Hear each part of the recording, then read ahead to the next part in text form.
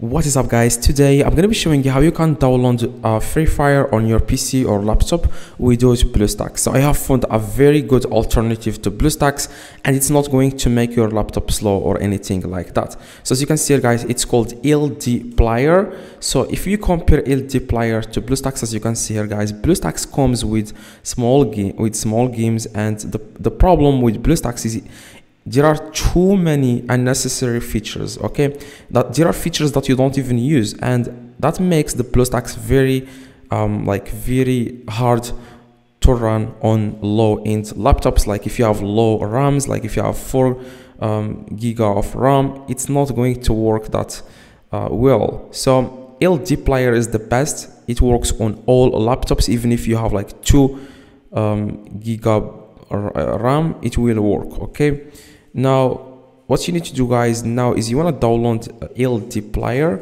So you want to go and search for LDPlayer, as you can see, and then you want to download the emulator.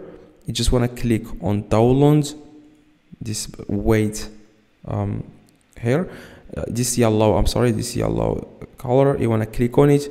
It's called LDPlayer 9. Okay, you want to click on it and start downloading it. Now after the file is downloaded, you want to click on it, and then you want to start installing it just you install Bluestacks. Okay, because I already installed it, I'm not going to install it again. Just click yes and then follow the steps and wait for it, guys. Now after it's downloaded, you want to click on it, and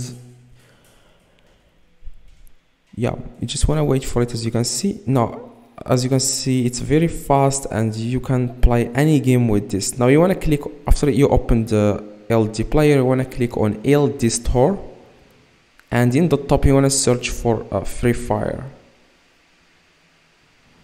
And this is Free Fire. Click on it and then click install, and then you want to click sign in. So you have to enter your information, like anything like that, like your name, your Gmail, stuff like that. And after that, you just want to install it. And after you install it, guys, you want to go back to home. Here, when you open LDPlayer, you will see here the Free Fire, and then you want to click on it, and then you want to start playing the game. Now if you want to customize this, or you have like a controller, you can click the video in the screen. So please drop a like and click the video in the screen, and you will be able, guys, to control this, like the settings and stuff like that. See you guys next.